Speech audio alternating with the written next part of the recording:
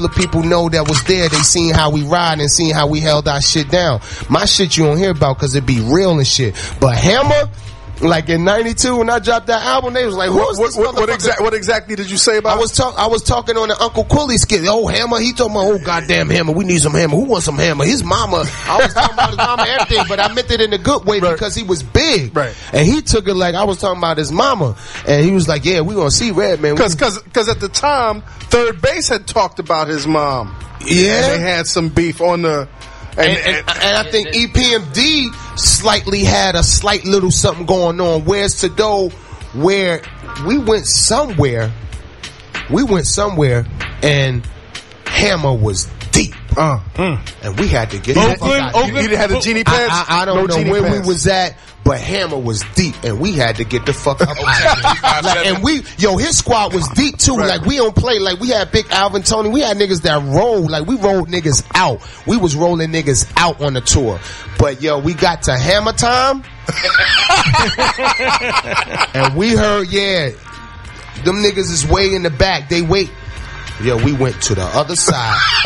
We got the fuck out of there because Hammer don't play. And at that time, them niggas was wilding back there. Them niggas wilding for Hammer time. Yeah. And they was deep. You talking about deep. Them niggas was deep. That's why I was checking out the beef with Hammer and Jay-Z. It was supposed to be a beef with him. I was like, well, niggas think Hammer is a sucker. Hammer don't fucking play.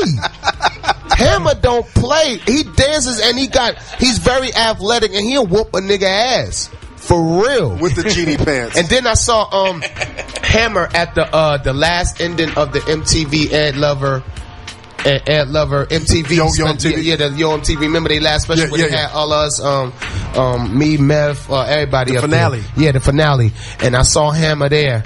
And, he said, yeah, you know where, man, I ain't like that shit about my grandmama. I was like, yo, Hammer, man, look, you was big. I just told him, look, man, I ain't got no beef with you, my dude. I said, you an OG. I'm a young cat. I was only like 21, 22, 22. And, he already an OG. He was like, yo, man, look, man, I was just looking at it like I was giving you props, man. He was like, yo, man, he was like, he said, anyway, I like that album, though. The album is hot. So big up to fucking Hammer. Yeah, big up to Hammer, man. Word up, man. He don't play no games, man. But like I said, man, like beef, I'm really a kind of guy that when I see people, I believe is what you put out is what you get back and shit. So I give out good vibe, good energy.